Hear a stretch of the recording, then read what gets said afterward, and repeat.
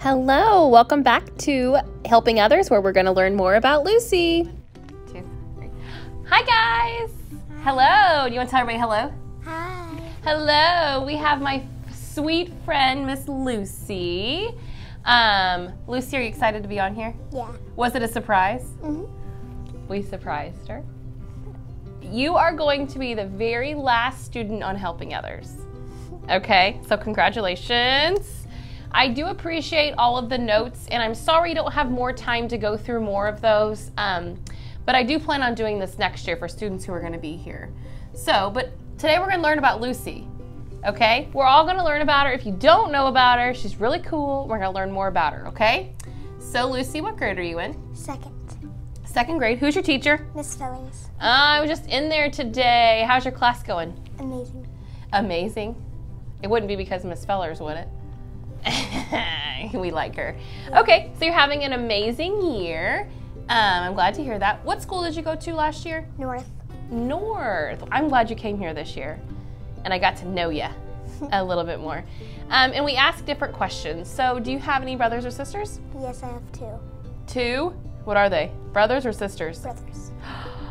Brothers. I don't know them, I don't think. I don't think you do. I do not. Unfortunately, they're not in this school, right? Nope. Okay, I was like, I would know that. So what school are they in?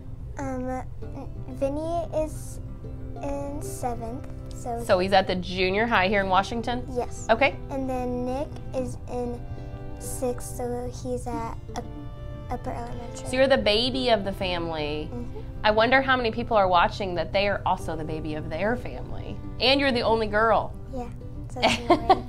So what? It's annoying. It's annoying? Or it could be good. Yeah. Do you think you get your way more often because you're the baby? Yeah. Well, that would be a good thing. Your brothers would probably agree with that. Mm-hmm. Mm-hmm. One time my brother asked, Lucy, can you ask Mom to get a PS5? Because I get a lot of stuff. That's the best story ever. Oh, siblings putting you up to ask for things. I love it. So my next question is, we just had a hobby day not too long ago, right? Yes. Do you have any hobbies outside of school? Do you do anything? Like, do you play any sports? Do you have any activities that you like? I like to do softball. Okay. And a little bit of volleyball. And I like to draw. You do like to draw? Mm-hmm. So do you enjoy art class too? Yeah. Okay, I love it. Thank you for sharing that. Yeah. So you said volleyball and softball? So you like to do sports? Yeah, that's cool. I bet a lot of people watching, they may enjoy some of those things, same things. Yeah. So you play softball this summer? Mm-hmm. I'm on 2 teams. 2? That's a lot. Mm-hmm. Is one a travel team? Yeah. And then one's like a regular team? Yeah, literally. A little league? Okay, well, I hope you have a great summer. I'm sure you're gonna be busy. Yes. Who are your aces? I have not asked you this, so I don't know. Who are the adults in your life that kind of make you to be a better person, who believe in you no matter what? Definitely my grandma that passed away. She was really nice. Yeah, you always think of her? Mm-hmm. Yeah, what was her name?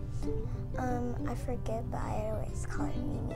Oh, you just called her Mimi. Okay, that's important. So Mimi is one of your aces. And you usually, lots of us have more than one adult, one ace. Do you have any more aces? My mom and my dad. Of course, your mom and dad. What are their names?